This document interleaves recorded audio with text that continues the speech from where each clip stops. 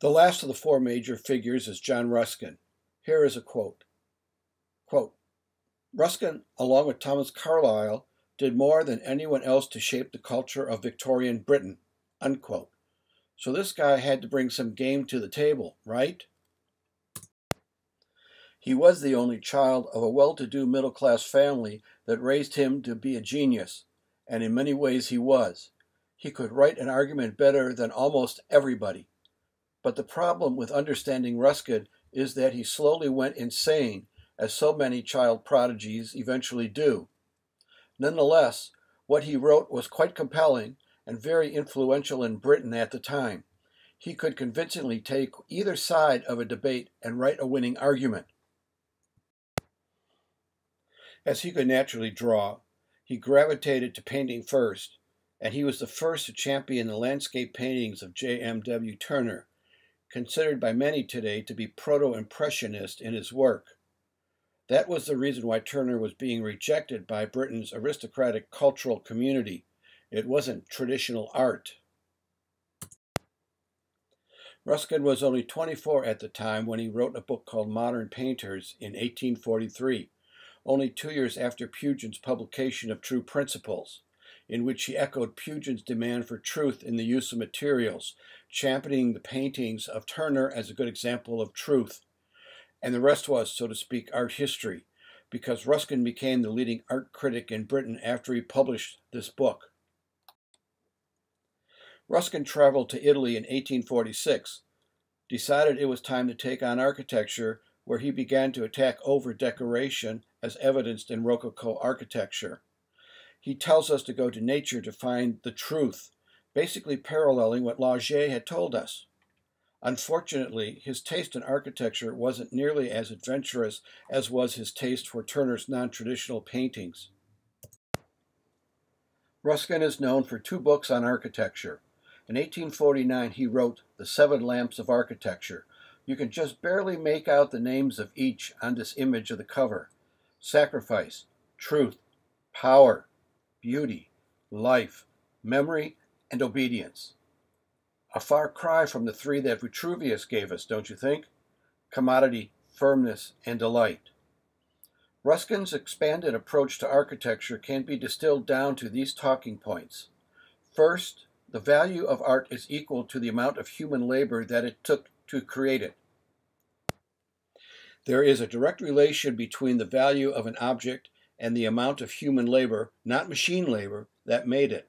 Ruskin's reform idea is a reaction against the Industrial Revolution, somewhat akin to the Luddites. So Ruskin is going to completely throw out all machine-made ornament as having no value whatsoever.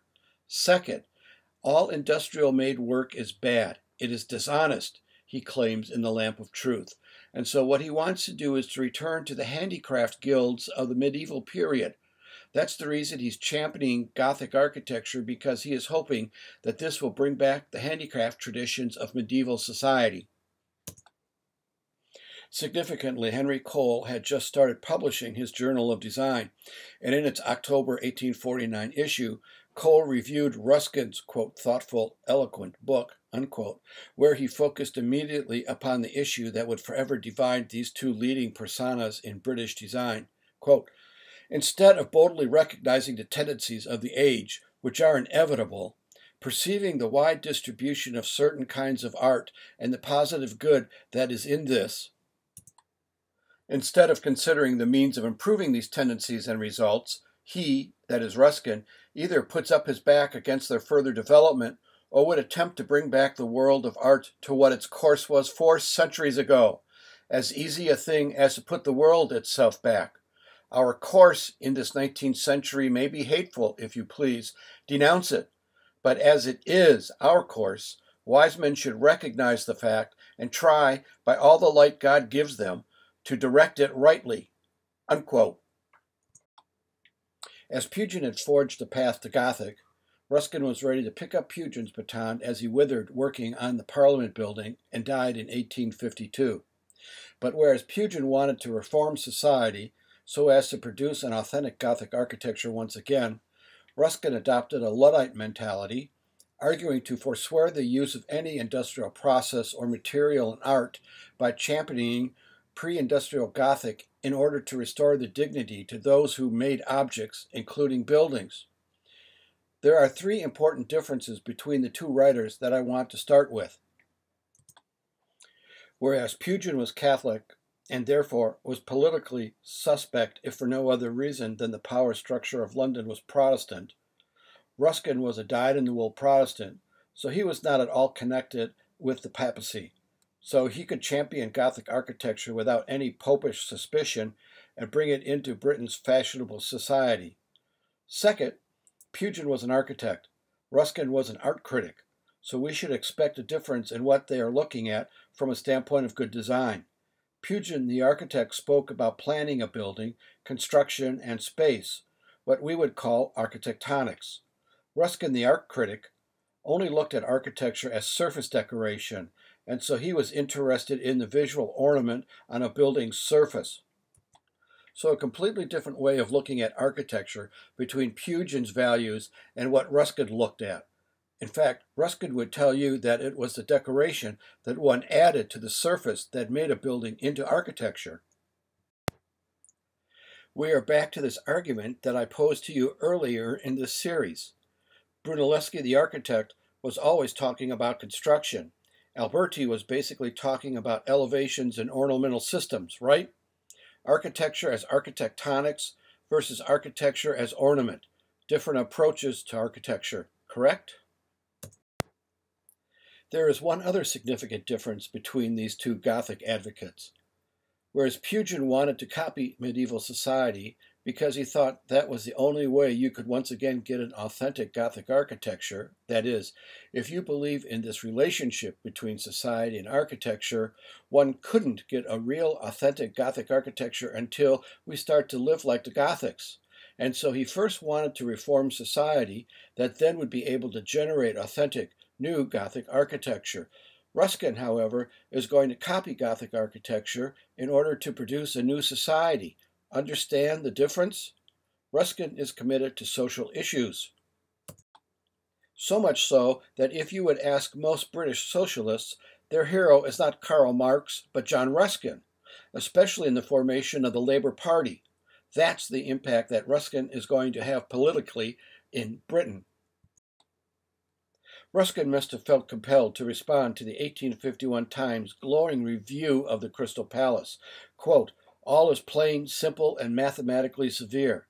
Yet who can enter that vast interior and not feel his heart swell within him at the solemn and majestic impression which it creates?" Unquote. Ruskin responded, quote, "Mechanical ingenuity is not the essence of either painting or architecture, and largeness of dimension does not necessarily involve nobleness of design. There is assuredly as much ingenuity required to build a screw frigate or a tubular bridge as a hall of glass.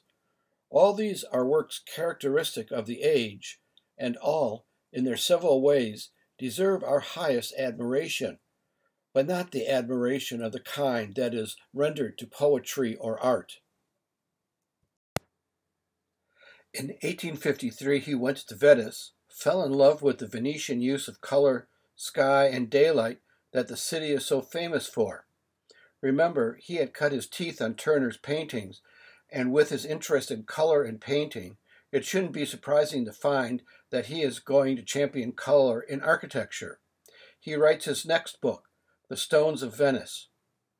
He now champions Venice as having the ideal type of architecture, for he says that its architecture is the ideal mix of the three great cultures of art history, Rome, Gothic, and Islam. In other words, Ruskin is making an argument for eclecticism, that is, synthesizing pieces from different styles into a new style, versus Pugin's call for authentic replication. Ruskin says we should study and emulate Venetian Gothic architecture today. And therefore, the best building in the world was the Doge's palace. You can see all of the surface carving. That makes it good. Form, surface pattern, color, the play of light and shadow. This is architecture. He is going to argue that there is no need for a relationship between color and form. For instance, there is none in nature. Quote, explain the zebra. The stripes have no relation to the body, unquote. So if nature can do it, so can we. The problem, unfortunately, is nobody writes better than Ruskin. He is like a chess player or a good lawyer. He anticipates the criticism some might have of his ideas, and he demolishes them in the course of his writings. By the end, you are ready to agree with him, no matter what he says, because it seems so logically written.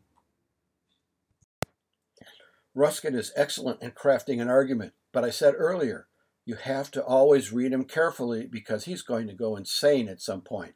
So you're never quite sure when he is becoming mentally unstable because he can go over the edge and still write one great argument.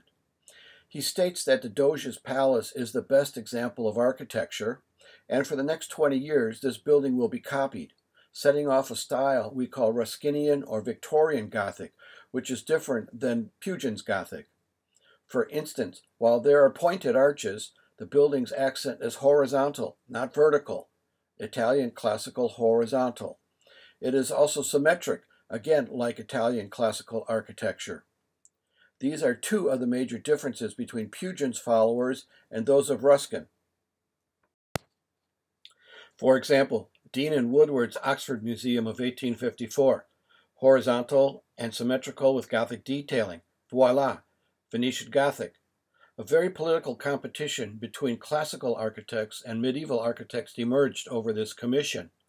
The board of directors decided to go with the Gothic because this building was expected to expand over time, and Gothic's ability to accept additions easier than a classical building was viewed as a plus. So Dean and Woodward were awarded the commission, and they gave us an early Gothic revival building based on Ruskinian principles. They hired two masons known for their ability to carve stone, the O'Shea brothers, but they never finished the work. The obvious conundrum of modern life versus the time required by handicraft technology.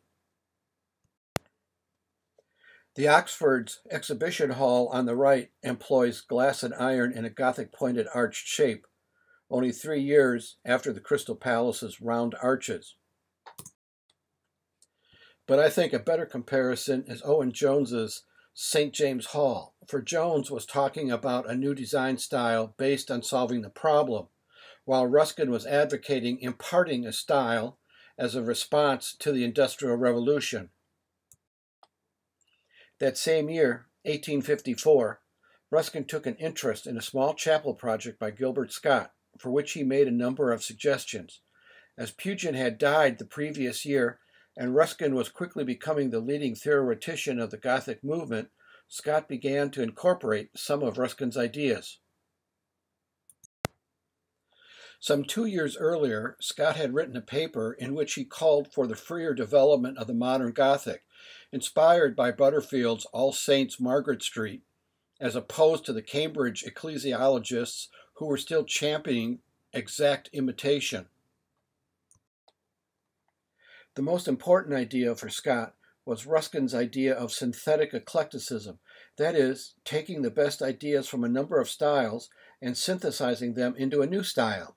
Ruskin's approval of the Italian or horizontal Gothic, as manifested in Dean and Woodward's museum, also appeared in Scott's unsuccessful competition entry for a town hall in Hamburg, where his St. Nicholas Cathedral was under construction. Scott would become a leading advocate for the use of Gothic in non-ecclesiastical buildings. In 1857, Scott's entry was chosen the winner in the competition for the Foreign Office building in Whitehall. However, during its period of design development, a national election in 1859 had changed the government, bringing in Liberal Lord Palmerston as Prime Minister. Palmerston had been the rock of British foreign policy for the past 2 decades, although his actions had typically not ingratiated himself to either the Queen or to Albert. Palmerston had his own opinions on most issues, including architecture, and he did not like the newfangled Gothic, and demanded in 1861 that Scott revise his design to a classically styled building. It would have been a more interesting debate, had this occurred some 5 years earlier with Prince Albert at his apogee. But by 1861, the Queen was suffering from a depression from the combined loss of the removal of her eldest daughter, Victoria, to Prussia through marriage, an assassination attempt on her own life, and the death of her mother, which forced Albert, who was suffering under his own physical ailments, to assume most of her duties, leaving no time for him to engage in peripheral issues such as the design of a building. Palmerston won what was referred to as the Battle of the Styles.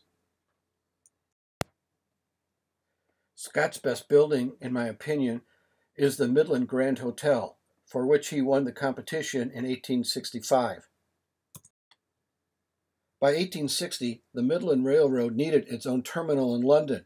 It purchased property and erected the longest clear-span structure at the time, 245 feet by 680 feet long, designed by engineer William H. Barlow.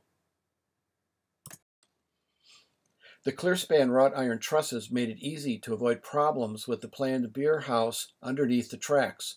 That was made possible due to the elevational slope from back to front.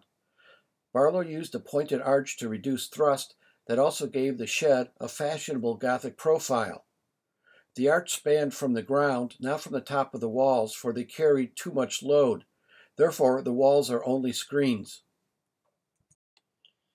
Its concept was used for many railroad stations. A large glass and iron train shed that the trains could pull into, fronted by a station, and sometimes combined with a hotel. In British models, there is usually no formal relationship between the hotel station and the shed at all. You have no sense that there is this huge glass and iron structure behind, whereas with the French architects, they will typically express what is behind the station. What I am interested in showing here is this high Victorian Gothic building with its horizontal layers and Gothic detailing, such as these crockets, finials, and spires. Even the interior of this lounge has a direct quote from the Doge's Palace in Venice. Scott employed Owen Jones's polychromed exposed cast iron structure. The only difference being Scott would be inspired by old Gothic details,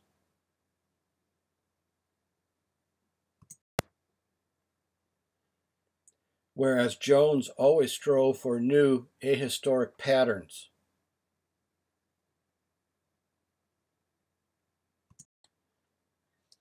Curiously, in some ways, the most Ruskinian Gothic building may be this building in the United States, the National Academy of Design in New York City, designed by architect Peter B. White, because you can see how closely he has been influenced in its overall design by the Doge's Palace.